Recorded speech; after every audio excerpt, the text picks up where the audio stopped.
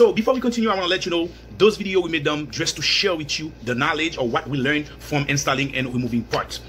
So I want you to subscribe to the channel right now. Click on the bell notification to get all the videos on time and leave your question. We're gonna respond to them just after this video. So what car we're gonna work on?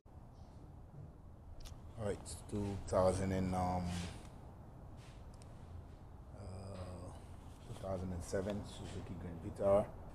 It's a 2.4 liter 4-cylinder. So I'm gonna show you guys. We're gonna do the timing. We got the timing kit. So this we got it from AutoZone. They ordered it for us. Then that's the part number. So first thing first, that's make sure that you got on the back right here. Let me see if I can turn. I can show you. You can see on the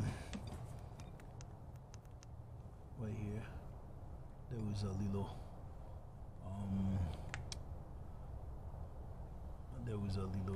mark in here. Let me see if we can see it. Alright, both gotta be aligned to this one, and on the back right here there was one on the cam here, and then with this line on the cam, alright, on the cam phaser, the cam smocket right here. You can see it's on the back. So on the bottom right here, let's see if you can see it. There was a mark right here, as you can see, and there was another little one on the quick shaft sprocket.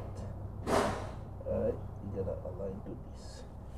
So once you get those two aligned, so now the next step we're gonna do, we're just gonna take the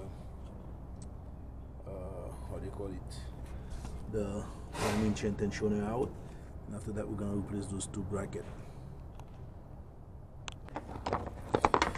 Alright, so we already get the timing set. As you can see on the top right here, on the left side, you can see the mark right here. It goes right on the dark chin, and that's going on the back of the head. You can see the mark, and then this one right here, that's going on the head. You can see the little line, and then it goes right there too on the dot sign of the chin, as you can see it. So on the bottom,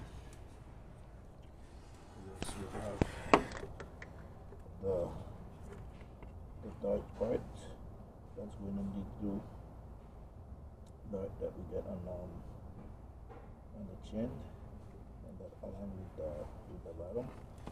And we'll get the tensioner set up. All we gotta do now, it's clean the surface really clean and install the cover, and after that we're good to go. All right.